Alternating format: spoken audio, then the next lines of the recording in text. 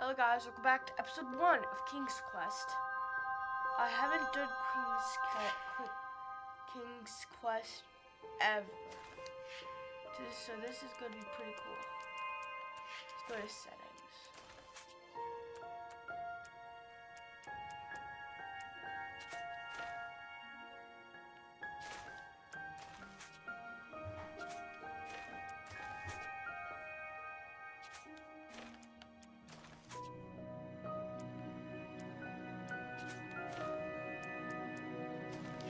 That's pretty good, guys. I say we hit play.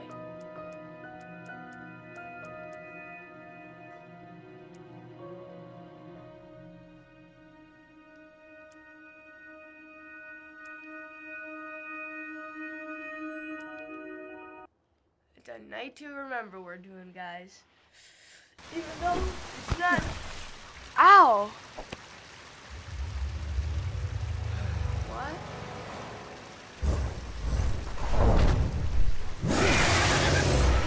Let's just start off. It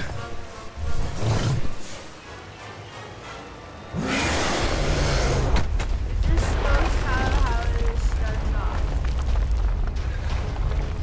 Guys, tell me in the comments below.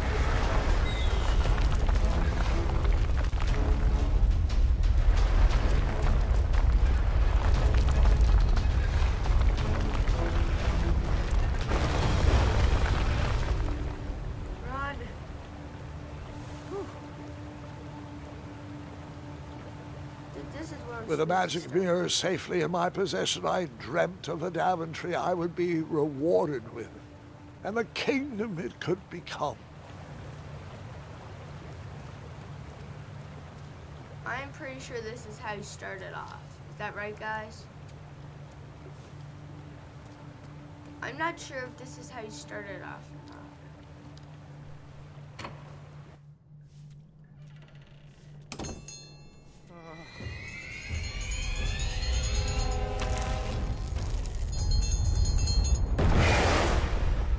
In that split second, I had 3 choices in front of me. Any would clear my path to safety, and all would have rippling consequences.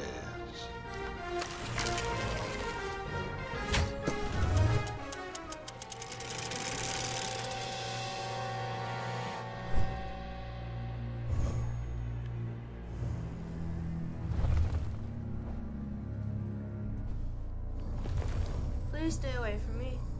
Please tell me this is the beginning of this game, because I don't know how to play this game.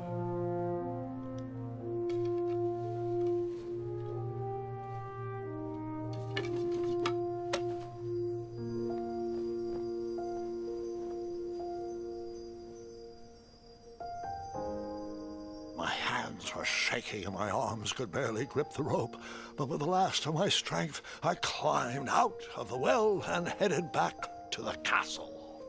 Ever since the magic mirror returned, its reflections have warned the kingdom of danger, kept our family safe, and it has exposed many troublesome crumbs tangled in my beard. Yeah. King Edward was so proud that you returned his lost treasure that he made you king. Everyone knows that part. Now, can we get back to that dragon? Gwendolyn, there is so much more to my stories than dragons. I hope this old cap will be remembered for far more than the action tattered across its brim, sewn into the seams of many hidden adventures. All right, let's get back to the dragon. Tell me everything. Like, why did you set the dragon free even though he was trying to eat you? I set him free because, well, over the years I realized that the dragon was not the despicable, hideous beast Daventry had made him out to be. He was just a caged animal that was never shown any kindness. On that day, I forgave the dragon for his atrocious past. You have such a bizarre way of making friends, Grandpa. I guess I do too. I'm known as Gwendolyn the Popular back home. This is but weird. only to my stuffed bunnies. I've always found it best to pursue friends where I can, though they don't always feel the same about me. All right, you two. Grandpa needs to rest. Gwendolyn, It's way past your bedtime. Sleep well, Grandpa. I'll be back first thing in the morning. I don't need rest. I'm as spry as I've ever been, though I wouldn't mind a slice of magic fruit. That's weird. Wait, where's Grandpa? Oh, this is probably not his room. I'm stupid. That's Gwendolyn's room. Gwendolyn, what are you doing?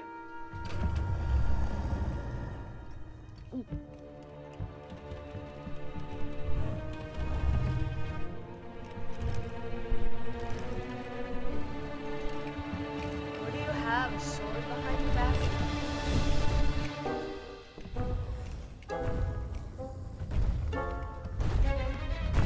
You're free! Roar!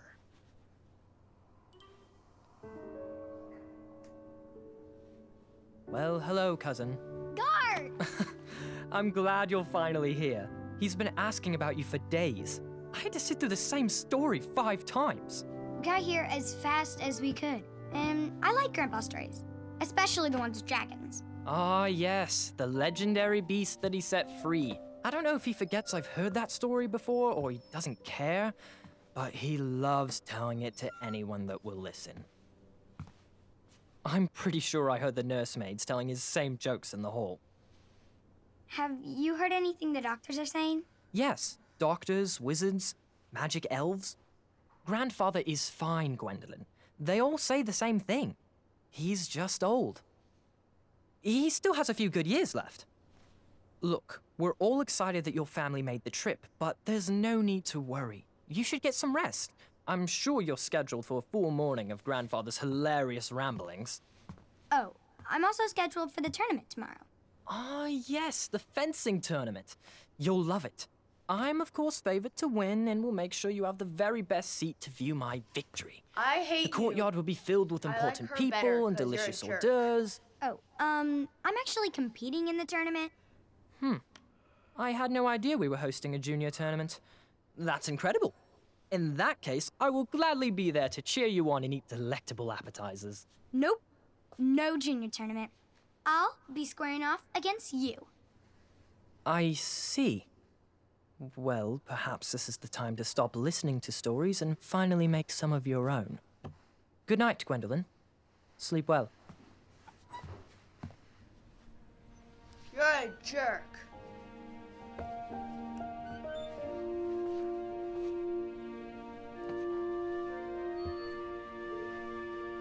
Come in, Gwendolyn. You can set those on the nightstand. Grandma said to take 3 spoonfuls of each. I'll get to those. No need to fuss over me. Now, let's talk about far more important issues, like that fencing tournament. I hear you're competing. Well, I signed up, but I'm not so sure anymore. Nonsense. If it's Scott you're worried about, he's no bother. After all, I only learned that you entered after he complained about it all morning. Threatened, I'm guessing. There are many ways to win a duel. I, for one, have always been fond of thinking of the problem in a different way and finding a clever distraction to create a moment of victory. Speaking of, that reminds me of a story, one I know you haven't heard before. When I was a much younger lad, before I was a knight, before I'd been to Daventry, and even before I'd seen a dragon. It's a tale about a tournament that changed my life. It is a long story, but I shall tell it briefly. Well, Triumph, this looks as good a place as any to camp for the night. Let's rest up. We have a big day tomorrow. Am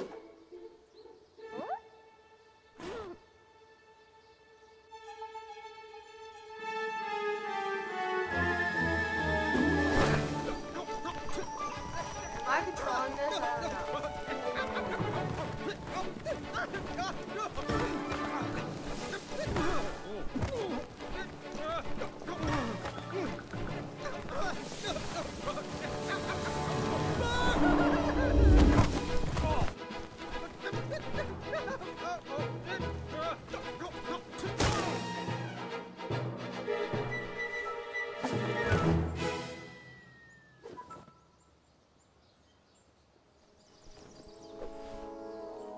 After gracefully rappelling down the cliff, I welcomed the sight of an actual road, the Hello, first road. sign of civilization. How's it doing? How you doing, road? I have my, the only money to my name. 5 coins. Hey, but at least I have money. I'm not poor. I have money, people. I am rich because I have 5 gold coins. I think that's pretty rich.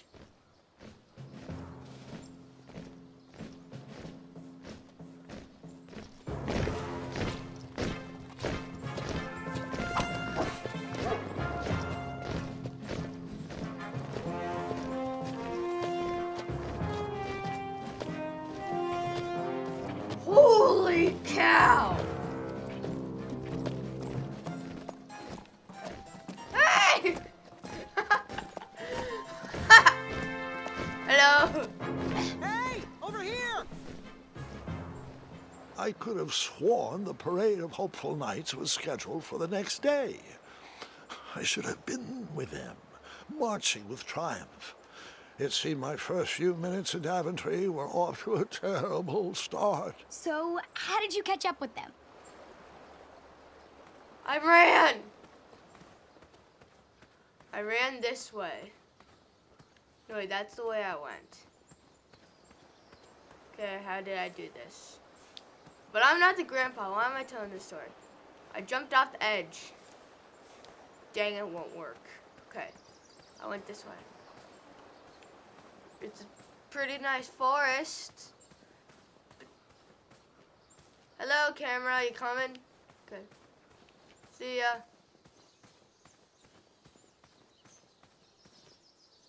Oh, there's a bird. So many birds and this weird white stuff that's going in my face. Strange tracks blazed a trail through the forest. It looks like grass to me. There's a bunny! Hello, bunny! Hey, bunny, you come back. Oh, ouch. Okay.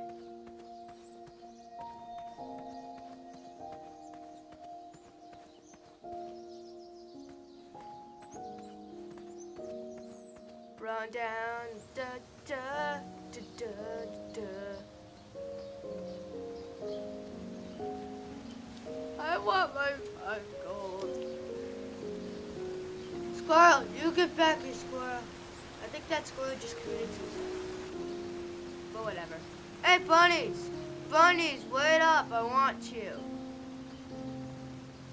I wondered what those birds needed a toolbox for.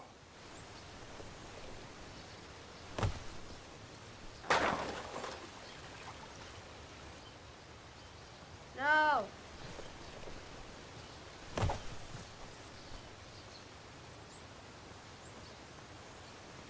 I want it back. Shame. The only tool left seemed to be a small hatchet. And no, Gwendolyn, before you start asking me thousands of questions about that hatchet, I did not go around using it on everything. Yeah, and I have a hatchet. The small hatchet for using responsibly. Okay, now where do I go? There is no other place to go. Oh, this way.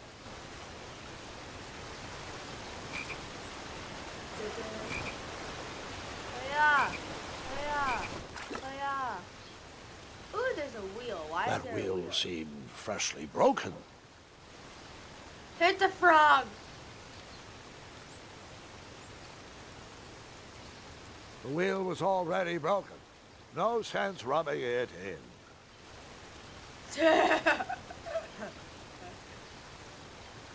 See ya. Go and walk down this way. This is actually a pretty long episode. I thought after Gwen left the room.